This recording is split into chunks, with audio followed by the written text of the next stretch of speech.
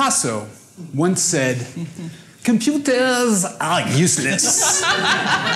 All they can do is answer questions." Oh my goodness. And he was right. We need humans to ask the timely and important questions that really matter. Like, will machines make better decisions than humans? Recently, everyone from Elon Musk to Stephen Hawking have advised about the concerns about the singularity. So today I want to propose a new idea, the multiplicity, where diverse groups of humans work together with diverse groups of machines to make ideal decisions. And this idea has a long history. If we went back 300 years to a village near here in the Alps, we'd find a Swiss watchmaker in his studio crafting an automaton to study the changing relationships between men and machines. And there's been an enormous amount of research since then. And today we routinely trust machines like autopilots and pacemakers to make crucially important decisions. Machines have an enormous advantage in terms of speed and precision. And today, the cutting edge of research in places like UC Berkeley are on machines that can learn. For example, it was recently shown that a sufficiently diverse group of machines will always learn to make better decisions than a single machine working alone. I study robots, the automata of our generation. And there are now over 1 million robots working in factories around the world, but we still don't have them in our homes. This is because of something called Moravec's paradox.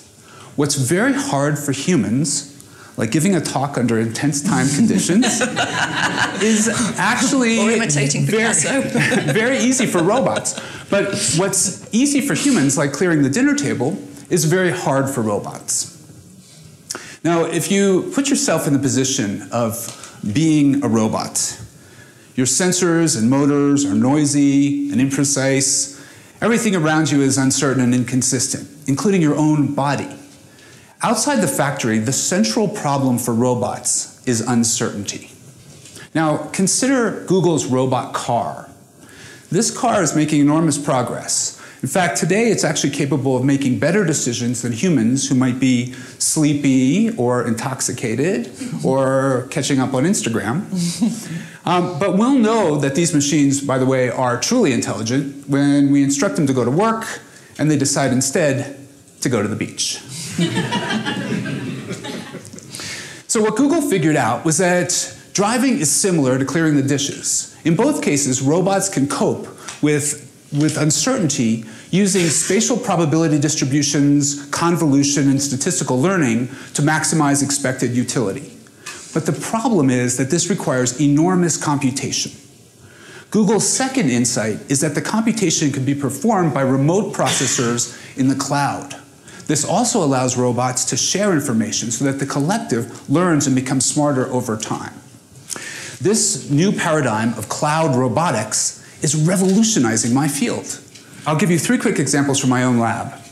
My students and I, as an experiment, set up the first cloud robot. We installed an industrial arm in the center of a garden and invited anyone in the world to help us come in and plant and water seeds.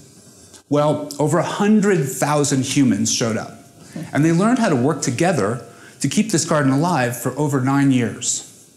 We're now studying how cloud robots can assist surgeons in the operating room. And this fall, we were able to show for the first time that a surgical robot could learn to perform procedures like this by observing diverse examples provided by human surgeons. The key to learning is diversity. Now, my third point goes back to when I was born in Nigeria. My parents were teaching there, and on a recent visit back to West Africa, I met students whose interest in science, technology, engineering, and math was being inspired by robots. So with a professor from Ghana, we formed the African Robotics Network with the goal to design an ultra-affordable robot for education. Many ideas came in, but the best one was someone took a surplus game controller, modified it into a robot car, and attached 2 lollipops to detect contact. Our hope is that this lollibot will now increase the diversity for the next generation of roboticists.